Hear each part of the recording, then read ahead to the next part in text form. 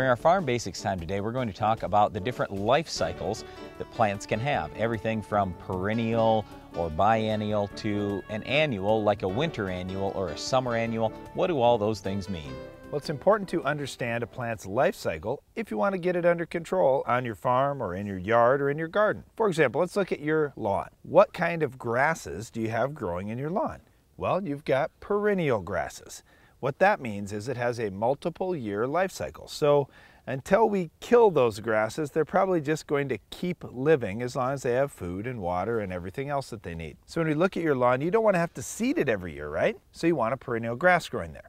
But what kind of grasses get to be problems oftentimes in lawns? Well, something like crabgrass, for example, which is a summer annual weed. It's an annual weed, meaning it has a 1-year life cycle, so it grows from a seed and it produces seed and then it dies off once we get to the winter. Now, crabgrass can be a real problem because it is a summer annual, meaning it comes up in the summer. So a lot of times our perennial grasses have kind of struggled with some moisture already and some heat and everything else, and they may have gone dormant. And all of a sudden it gives an opportunity for something like a crabgrass to come in.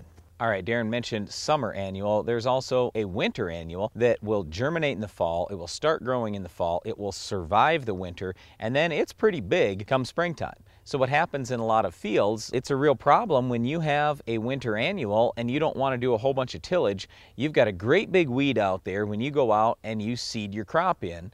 Well, how are you going to get that under control? Well, it's nice to say, okay, let's spray a herbicide, but what if the weed is already 1 or 2 feet tall? Well, a lot of herbicides aren't going to work on a weed that's that big. So you've got cold weather conditions early in the spring, you've got a great big weed that's really tall, and a lot of herbicides aren't effective on it. It's no wonder we have weeds like mare's tail and many other winter annuals that are very problematic around the country. Another life cycle that I find very interesting is the biennial plant. That is a plant that has a 2-year life cycle.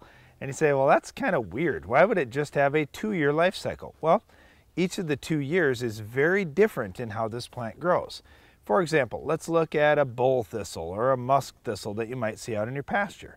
Well, the first year, they grow in what's called a rosette. So they stay low to the ground, often going undetected out in pastures. You're looking across grass that may be knee-high, and you don't see something growing close to the ground. But the second year, that's when all the action happens. So that first year in the rosette, it's storing up energy, getting ready to produce seed in year 2. So in year 2, it reaches the bolt stage, where all of a sudden it shoots a plant up, maybe 4 feet tall, puts a seed head on, and tries to go to seed really quick.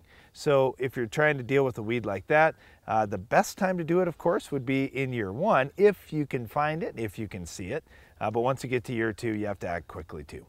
Well, once again, all plants can have different life cycles, anywhere from perennial to biennial, winter annual, summer annual. It's important to understand the life cycle of your crop, of your weeds, when you start taking a look at how you're going to manage those things on your farm, in your lawn, or in your garden. Well, what type of life cycle does our Weed of the Week have? We'll show you, and we'll show you how to stop it coming up later in the show.